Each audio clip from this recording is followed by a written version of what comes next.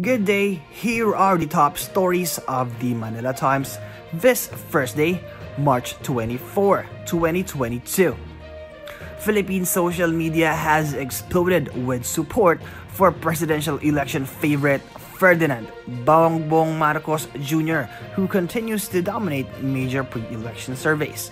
False and misleading claims have flooded Facebook, YouTube, TikTok, and Twitter in the lead-up to the May 9 polls, pounding Filipinos with a relentless barrage of propaganda on platforms where they rank among the heaviest users in the world. Voter surveys show the son and namesake of the country's former leader heading toward a landslide victory, the endgame of a decades-long, well-funded effort to return the family to the presidential palace they fled in disgrace in 1986. Critics and opponents accuse Marcos Jr. and his supporters of trying to portray his father's two-decade rule as a golden age of peace and prosperity while whitewashing human rights abuses and the plundering of state coffers. But the effort to make over the family's image appears to be translating into votes among the largely young electorate and those nostalgic for the Marcos years. The Department of Budget and Management, or DBM, said on Wednesday that the national government has only 3 months worth of excess revenues to finance the 500 monthly aid that President Rodrigo Duterte has ordered to be distributed among unconditional cash transfer or UCT beneficiaries. DBM officer in charge and Undersecretary Tina Rosemarie Canda affirmed during the Laging Handa briefing what Finance Secretary Carlos Dominguez III said that the government can only fund the UCT with dividends remitted by government-owned and controlled corporations or GOCCs and collected fuel value-added tax or VAT. With the UCT recipients estimated at 13 million, Kanda said the government needs to raise 20 billion pesos for 3 months worth of subsidy. She added that once the Bureau of Treasury certified the availability of funds, the money will be released to the Department of Social Welfare and Development for disbursement to beneficiaries.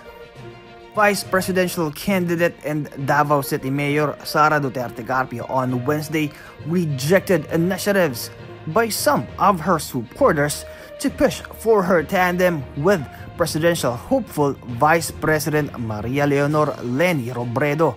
In a video message posted on her Facebook page, Duterte Carpio said she will stick to her running mate, presidential candidate Ferdinand Bongbong Marcos Jr.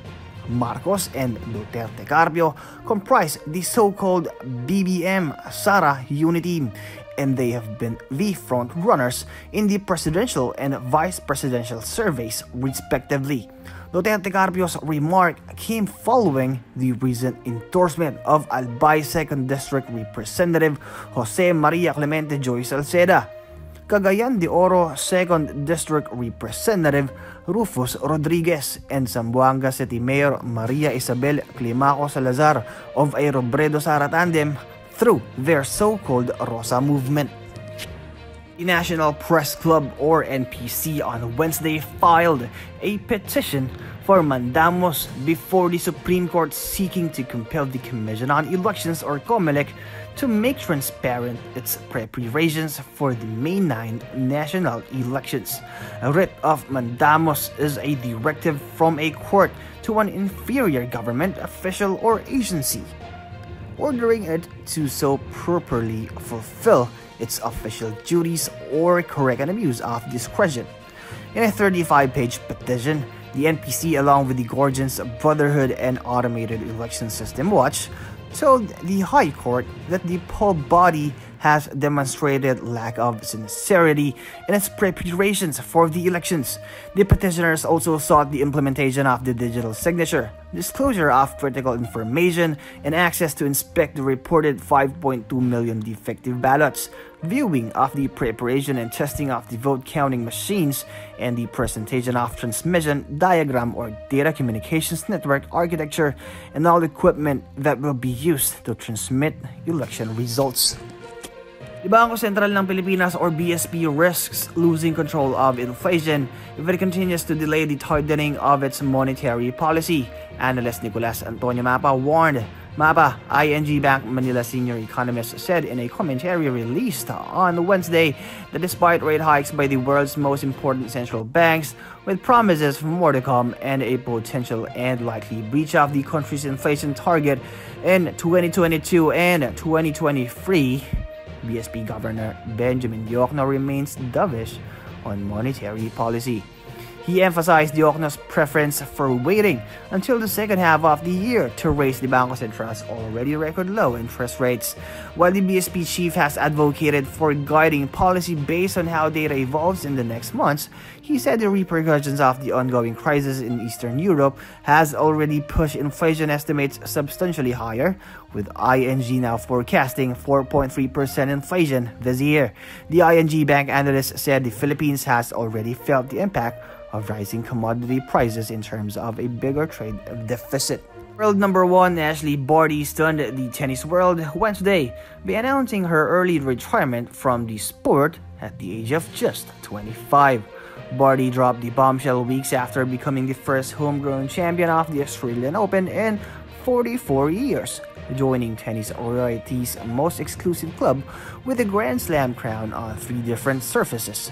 In the tearful video message with her close friend and former doubles partner Casey Delacqua, Barty said she was thankful for everything the sport has given her. Barty has been world number 1 for more than 2 years and retires after winning 3 Grand Slam single titles and the French Open in 2019, Wimbledon in 2021, and the Australian Open this year.